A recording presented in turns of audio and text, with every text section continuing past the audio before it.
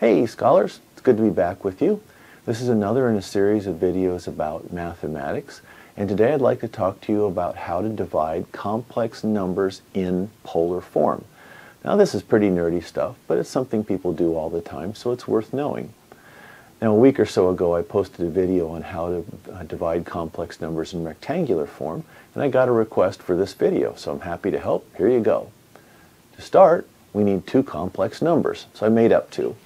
Complex numbers are normally denoted by z, so we're going to call this one 1 plus 2i, and z2 is going to be 3 minus I. Now in case you're watching, I got my notes over here. Hopefully I make fewer mistakes that way.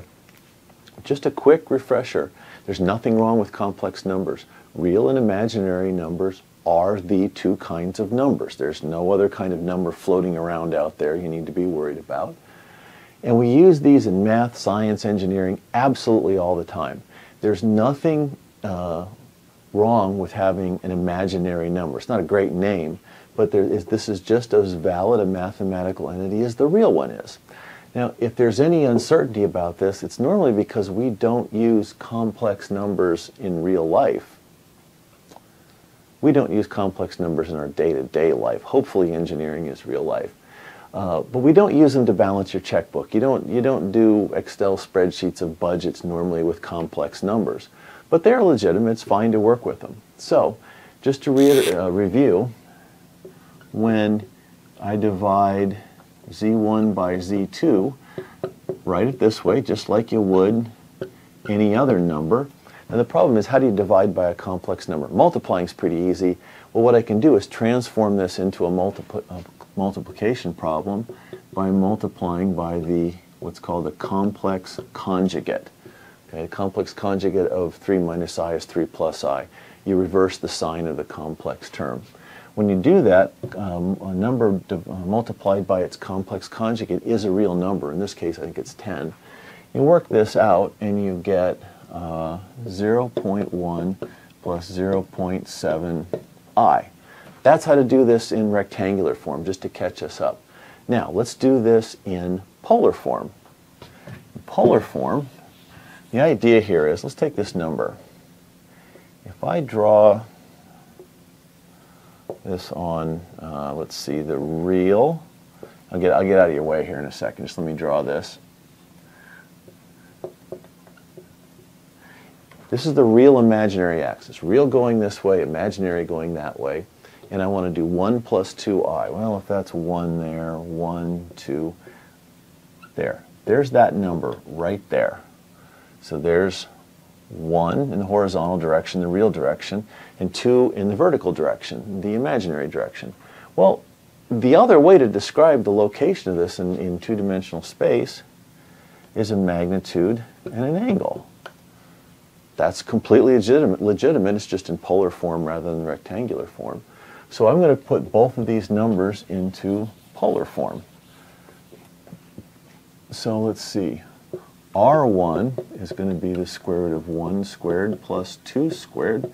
That sure looks like the square root of 5 to me. And then theta 1 is going to be the inverse tangent of vertical divided by the horizontal. Opposite over adjacent if you keep track of that kind of thing. And that turns out to be 63.435 degrees. Is that right? Yeah. So there's R1 and theta 1. Well, let's do R2 and theta 2 while we're at it. That looks like that's going to be 3 squared plus minus 1 squared. And that sure looks to me like that's going to be 10, right? And theta 2 is going to be, let's see, minus 1 over, inverse tangent of minus 1 over 3. All right, does it matter that the inverse tangent is negative? No, it just means it's a negative angle. That's okay. And then you get minus 18.435. Okay, so how do you divide in polar coordinates? Well, z1 divided by z2 is going to be r1 over r2 and the angle is theta 1 minus theta 2. That's how this works. And when you do that, you're going to get, let me make sure I got this right here, 0.707. Oh, my marker's dying here. Hang on. Sorry, guys.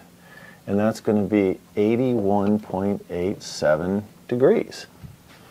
Is that right? Well, if you do the calculation of 0.1 plus 0.7i, and you work that out in polar coordinates, you get the same answer. So there you have it. This is how to divide complex numbers in polar form. It gives the exact same answer as you get in rectangular form. They're mathematically identical. I hope this helps. We'll talk to you next time.